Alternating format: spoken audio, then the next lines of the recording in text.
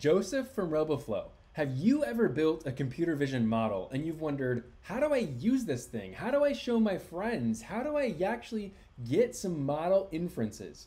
Well, today I'm going to show you how you can build your very own web application to get inferences from your model in your browser. Let me show you a little example here. So I already have my example web app here that I can give it a given file and then it'll do inference. This model here that I've made does chess piece detection. So I'm gonna browse here and I'm gonna grab one of these images, this chessboard. So I'll grab that one, then I'm gonna scroll down here and I'll click run inference.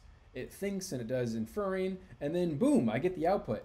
Those boxes are pretty faint, so let me turn the labels on and make them 5 pixels and I'll run inference again. There, boom, you can see them a bit better. So you see all these individual labels appearing on my given image. How can you do the same? Great question. So first and foremost, I trained my model using Roboflow Train, and then Roboflow Inference allows me to use that model in production. So today I'm going to walk you through how you can create your very own web app just like this, how you can customize this web app, and how you can continue to use it to show your friends or your colleagues how to make inference. First and foremost, back in Roboflow here, I have a given chess data set. And in my chess data set here, I have given versions of my this data set. So if I had, for example, this version here, I could go over here and click use Roboflow Train, which is going to kick off a Roboflow Train job. Now let me get myself out of the way. So I have 1 credit on my account and I'll go ahead and start training. Now, while that trains, I actually already have one of these that's finished training. So this says, hey, I'm training. I'll tell you when, let you know when I'm done.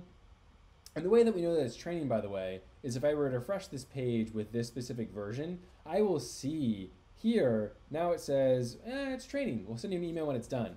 Well, let me just fast forward a little bit and jump on over to an example here where I have already run Roboflow Train on a given version, okay? So this model here, or this version of the data set, Chess V10, I've run Roboflow Train, and so I get my detailed results.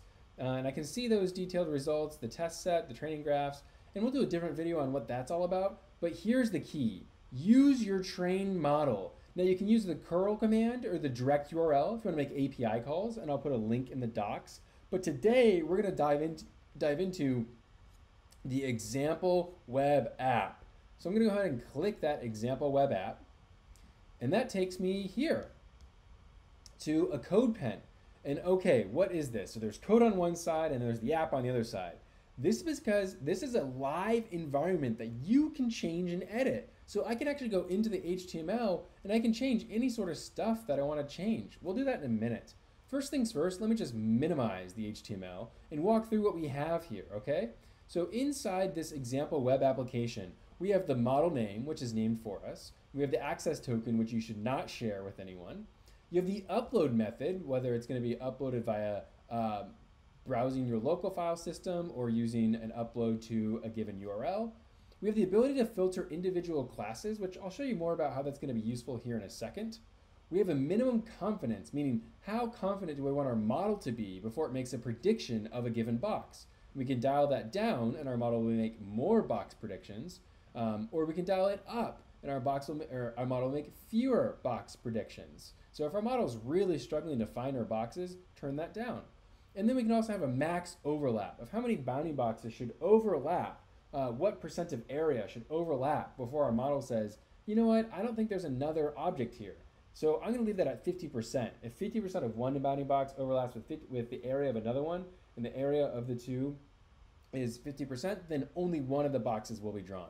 Okay, inference result. Now I can show an image, or I can get the JSON results back. Now I'm going to do image, which actually shows me the resulting image. And then I can turn labels on or off in my stroke width to be 1 pixel, 2 pixel, 5 pixel, or 10 pixel. So I'll turn it to 5 pixel and I'll turn my labels on, and I'll just do the same thing that I did just a moment ago to kick off this video. So I'm going to grab this same image and I'll run inference. And so here Roboflow tells me that it is inferring, and then it spits out the result. Okay, so I can actually see here that this does a pretty good job, but there's some things here where I don't think there's a white pawn back there, right? So the model's not perfect, but it's doing a pretty good job. Now, this is where it's useful, for example, to filter our classes. That class name is called white pawn. And so if I want to only see where white pawns are being predicted, just so I can zoom in and see maybe it's making some false white pawn predictions, I'll go back up here and I'll say, you know what, white pawn. I have to type the exact correct name of the class. And then let's run that inference again so I can only see the white pawn results. And here, you know, it's much clearer that my model could be better. It's finding this pawn, it missed this one, has this one, missed this one, has this one, missed this one, has this one, and then it thought there was a white pawn back here. Let's see, for example, if we turn down the confidence, let's see how this does. Maybe it'll say more of those white pawns. So let's turn the confidence down to, say, I don't know, 25. And we'll run inference again. You know, it still didn't pick up those other pawns. Maybe the boxes overlap too much. Let's turn the box overlap width down to just 10% and run inference again. That didn't help exactly right either. So maybe our model just simply needs to be made better. But certainly something I do see is that this is an error over here, where this is certainly not a white pawn. And so I need to probably have more training data for my model to learn from. Now, something else that I could see that's useful is I could also get the JSON results to get the exact bounding box positions of these white pawns. And here I can actually see the confidence levels because it's directly embedded in the JSON that Roboflow responds with. So I can see the confidence for each of these pawns is actually quite high. Even that false positive pawn that's in the back, although I'm going to guess that this one is that false positive pawn. So maybe if we turn the confidence like really, turn the confidence, oh wait, this one isn't predicted because it's 0.034. So if we turn the confidence very low, we would have another false positive prediction. It looks like if I turn it to 0.88,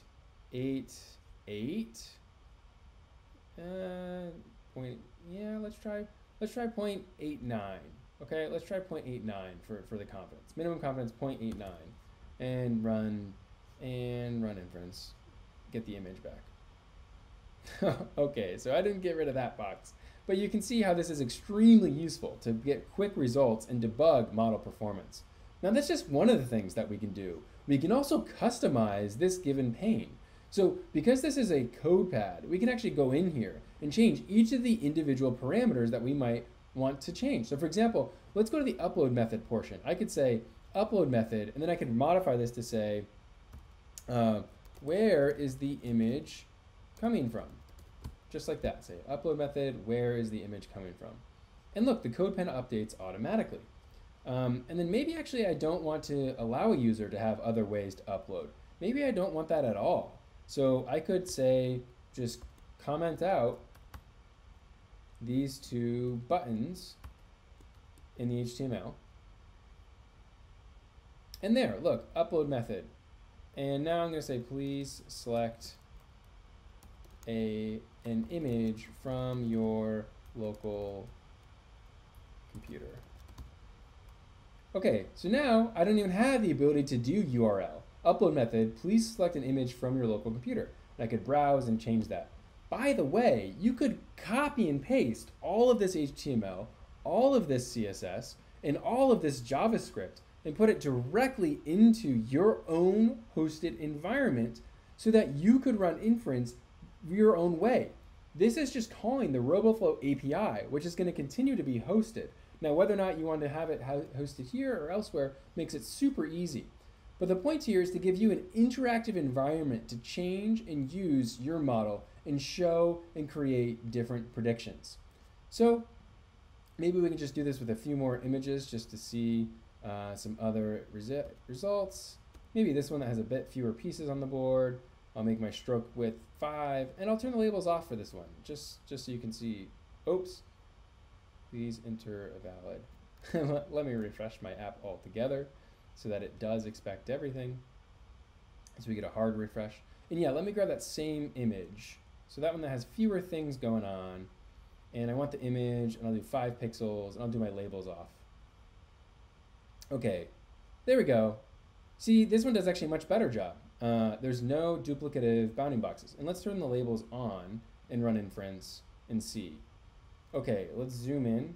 Black pawn, black pawn, black king, white rook, white knight, black pawn, white pawn, white pawn, white king, black pawn. Stellar.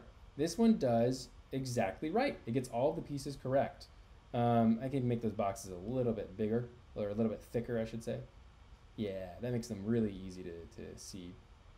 So there you have it. I can actually use this example web app to easily debug my model performance, change different example parameters, and improve and share my model with others, whether they're a non-technical colleague or not. I could share my URL directly with a colleague and say, hey, try out this model. And if you sent them the URL, they would have the same exact thing that you've trained. And so just like that, you have your very own example web app to use your Roboflow trained model. As always, we can't wait to see what you build. Like and subscribe to the Roboflow YouTube for tips, updates, and other things that we have that are surprises so that you can get early access to features like this. Happy training!